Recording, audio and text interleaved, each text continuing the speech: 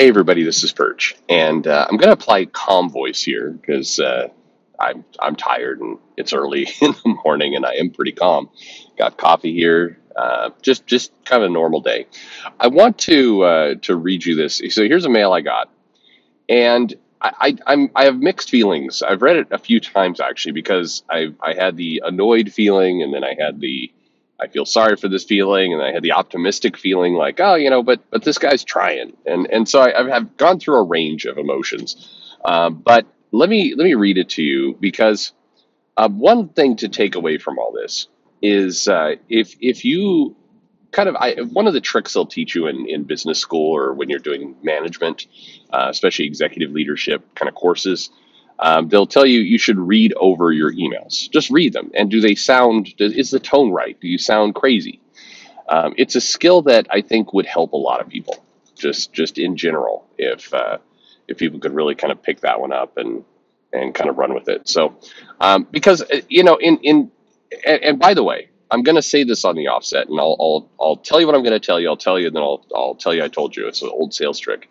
But one of the things I want to tell you is that my point of view, which a lot of people have tried to dissect and manipulate and twist around and give lots and lots of reasons why it's different, but it's remained the same. And it's been my point of view if you go all the way back and you look at things that I posted here, online, other places. I'm in favor of comics being printed and put out into the world. Whoever you are, whatever you do in your personal life, whatever's going on, I think we need more comics. And when I say that, by the way, it sounds like a contradiction because I often make fun of how many comics the corporations are publishing, and they are publishing too many. But for the indie scene, for the small guy, for the person who's trying to get it started, if you have a comic vision, tell it. But please do. And I think it's wrong, full stop wrong, if people try and prevent you from creating your comic. Now, nobody is forced to buy your comic. That's a whole different story. But you should be allowed to make it. Okay, and I'll tell you more about that in a minute. But let's get to this mail. It says, "Hello, Perch Comics." You can just say Perch. "I have been a listener of your channel on and off for about 2 years. You have a great love for the legacy characters produced by the greats of Marvel and DC. However, I cannot understand why you refuse to let the past go, despite all your commenters telling you that Marvel and DC are going out of business because of their woke comics. I will try to convince you that DC and Marvel's days are numbered. They will be forgotten in the dustbin of history, and it will all be the faults of the woke artists, writers, and editors who are too busy planning to deface the traditional values of the past of Marvel and DC. I feel sorry that you probably will be the last to understand that they cannot stand up against the, all caps here, phenomenal writing Eric July and his team. The phenomenal writing Eric July and his team. Phenomenal writing. Okay. Not just Mr. July, but other creators like Michael Bancroft are not only influential creators, but they will win simply because they have the moral fiber to stand against the degeneracy and laziness that pervades the comic book industry. They're willing to go the extra mile and be honest with fans. We now have John Del Arraz taking the helm of the Iron Age movement of comics. I'm reading it. I'm reading it as it's written here. His trad Catholicism guarantees us victory. I think he means traditional. I'm not sure. I don't think you can understand. That's always a way to win my support when you tell me what I do. I don't think you can understand, but Marvel and DC are on the way out, and no spreadsheet can prove that wrong. Okay. I get a lot of mail like this. I would say every few days I get a mail like this, but it's a person, for what it's worth, and it's terrible. You guys send so much email. I get somewhere between 20 to 30 emails a day related to this channel, sometimes more. One of those, not one a day. I get like 3 or 4 of these a week, I guess. Better way to put it. And I always have these mixed feelings. This one, I'll be honest, it feels like it may be a troll. Is this person serious? I'm not entirely sure.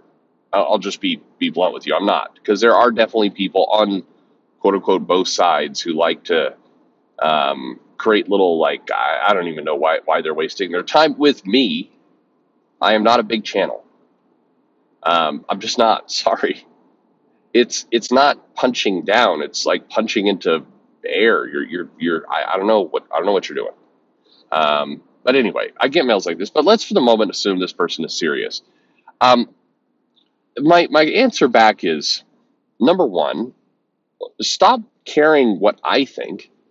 Stop. Like, why do you need this? And a lot of people do need it, including big people, big crowdfunders. I got sent links to some live stream that people just went on, and they seem very obsessed with getting me to admit that Marvel and DC are going to die. Why does that matter to you? It's weird. It's just weird. And regardless whether it will happen or it won't, and the answer is it won't, but who cares what I think? Honestly, who cares? Particularly from weirdos with more subs than me. Like, why do you care? Why do you care what I think? You shouldn't. But I go back to what I said before I read the mail. I'm in favor of comics coming out. So all of these people, Michael Bancroft, John De La Rose, Eric July, they're putting out comics. Good. That's a good thing. Put out your comics. Again, whether people buy them or not is a whole different story, but put them out. The corporations, they're fine. They're cranking out their comics. They're doing their business. If you're an individual who has a dream or has a story you want to tell, I want your comic to get out into the world. Let it happen. That is my honest feeling. Your goal should not be, if your goal is to topple Marvel or DC, that's a stupid goal. If your goal is to put out a good quality comic and get an audience for it and make some money, that's a great goal. If you do that well enough, you will topple some of those other people. But you need to put the right foot forward first. Get your comic out. Start. When I get mails like this, particularly I will try and convince you, and I feel you will be the last to know. I don't think you can understand. These kinds of comments, you sound like Scientology. And tough love time. This is part of the problem. Why people still ask me why do people come at CG? Well, some of the reason is not all of you, maybe not most of you, definitely not most of you. A few of you, you sound like you. This is a Scientology. This is a Jehovah's Witness kind of thing. It is the you must believe. You have to believe. You must believe.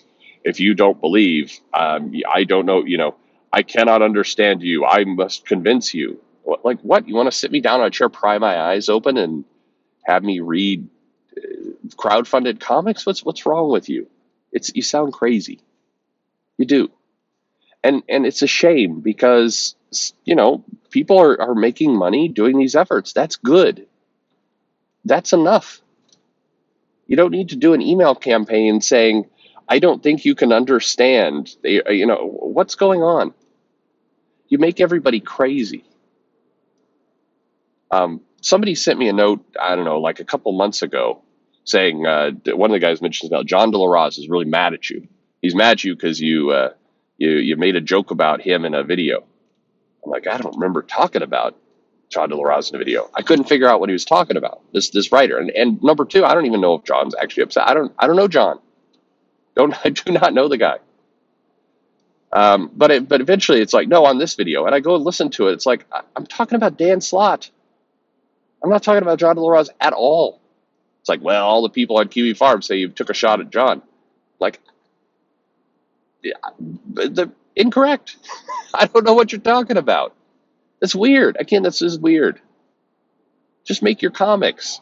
People, make your comics. You do not need to run some kind of weird op to try and say, I know you will never understand. Like, what? God, who cares? To put it in a different language, this is so, that kind of thrust, it's so cringe. So I'll give you this is what it reminds me of. Right now, as we speak, Dan Slott is super angry and blocking a bunch of people on Twitter. He's doing this because of the She-Hulk show. The She-Hulk show, you might say, the thing that was on a couple months ago. Why? What's going on there? Well, apparently, some people said that She-Hulk twerking, which, by the way, is my 9-year-old daughter's favorite part of that entire show and the only part she remembers, She-Hulk twerking was not, related to the comics. It was not true to the comics. And Dan Slott is angry about that. And he said that he wrote a lot of those comics, and therefore, he is the authority to say it was like the comics. And if you say it's not like the comics, then he's going to block you. And he's going on and on and on about this, tweet after tweet after tweet after tweet, angry, fighting this fight about if She-Hulk twerking is accurate to the comics lore or not, and running over his CV that he wrote She-Hulk. Why? What in the fuck is the point of that? Who cares? Is it accurate or not? I mean, I don't know. Who cares? Again, who cares? It's an interesting thing to debate, I guess. What am I saying? It's not interesting at all to debate. But if you want to have that argument, you can. But why is Dan Slott having that argument? He's employed by Marvel. He did write those comics, 20 years ago? Does it matter? Is this worth getting heated up about? You're paid by Marvel. You write Marvel comics. Why are you wasting time on Twitter arguing, trying to convince other people that a scene in a post-credit scene in an MCU TV show on Disney Plus is accurate to the lore of a comic you wrote 20 years ago? Why does that matter? My God. But it has the same energy. Just make your comic. Make it to the best of your ability. Sell it. Get it out there. I took a lot of heat years ago when I said, good for Zach for Jawbreakers. This is one of the first big comics to break through on that end to make money. And I said, congratulations. And man, people were pissed about that. How dare you? They said, if Hitler made a comic, would you support that? I'm like, Hitler's dead. That's a stupid argument.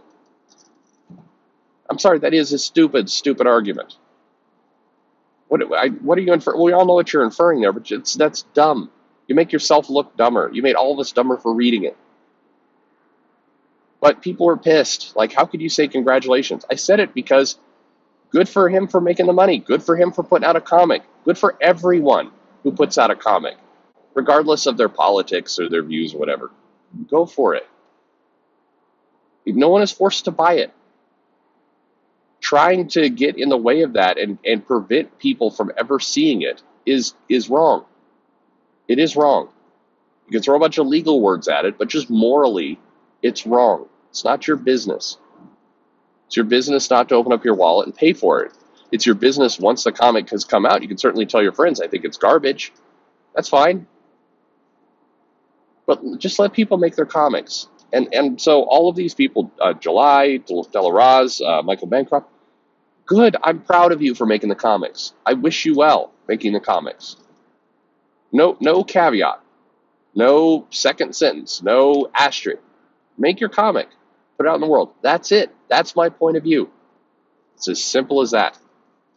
Whether Marvel or DC wins or loses or publishes 500 comics or goes bankrupt or any of those things, that's irrelevant to your comic going out. Let your comic go out. It doesn't need to be all tied together. And it's weird when people do that. Anyway, I don't know. I don't understand. I don't know. I'm reading over that Dan Slott stuff. I'm looking at some of these live streams. Why is it that people with so much skin, why is so much of it thin? You could fold it together to anyway, I don't know what I'm saying now. Look, I am in support of these creators. I'm in support of any creator who wants to put out a comic. put out your comic. That doesn't guarantee I'm going to buy it. Doesn't guarantee your comic's going to be successful, but I'm in support of you putting out your comic because I trust that I'm enough of an adult that I can pick and choose what I want to read. That's it. As far as I will try and convince you, and I don't think you will understand, and all the people, all of your commenters, no, the majority of my commenters actually are perfectly normal, sane people who just like talking about comics. The majority of my commenters, the vast majority of my commenters are those people. They are not up in arms about this culture war. Most of it are bored and just sick of it as anyone else. The majority. Look, good for these guys. I wish you well.